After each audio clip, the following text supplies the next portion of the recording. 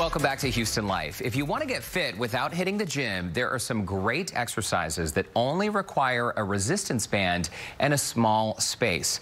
Mandy DiMarzo, creator of the Burn Fitness workout, is showing us 5 moves that can help you get in shape. And get this, they can each be done in 30 seconds. First move we're going to do is simply a squat followed by a leg lift. All right, and you're going to alternate legs, and every move that we're going to do today is 30 seconds long. That's it.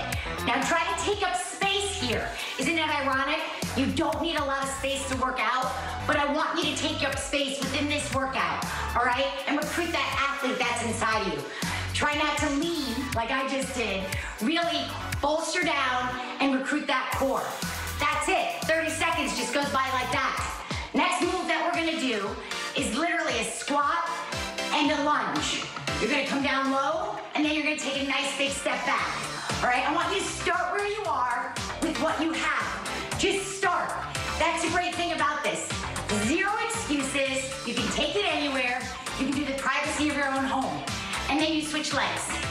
I'm in my garage. You can be on the beach. You can be in a park. You can lock yourself in the bathroom if you need to. All right, just make sure you make a little bit of space, you have a purpose, and you're good to go. All right, next move that we're gonna do is a little shakeout. Now the shakeout can be whatever you want it to be. All right, it can be jumping jacks, you can run in place, you can dance if you want. Yeah, that's how I dance. All right, but make it work for you. Smile, enjoy it. You can actually have fun and get stronger at the same time. Amazing concept. Next one we're gonna do is called a pivot. Pivot? What a word, we've heard that a lot. So, this leg stays, this leg hinges back. You just drop that leg back. Not up here, you stay low, all right?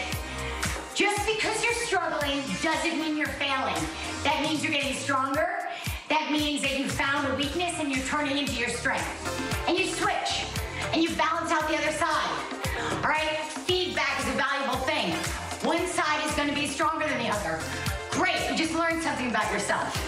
And what you learn in here, you apply it out there. All right, it's so much more than a workout. Good job, shake it out again. It goes by really quickly when you're present and you disconnect in order to connect. All right, last move we're gonna do is a side step. It's a side lunge.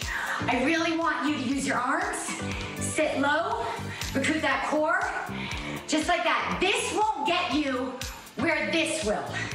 And what we've learned in these workouts is that we can grow through what we go through. And there's a lot of value in that. And I want you to apply the strength and the resilience that you build in here, and I want you to apply it out there. All right? Just a few simple moves, and they have profound results. So, let's get moving, Houston. Let's get moving. Let's get healthy. Let's get active. Let's get some goals that scare us and excite us. Thank you for your time. Thank you for your energy. Thank you for your sweat. This has been an honor.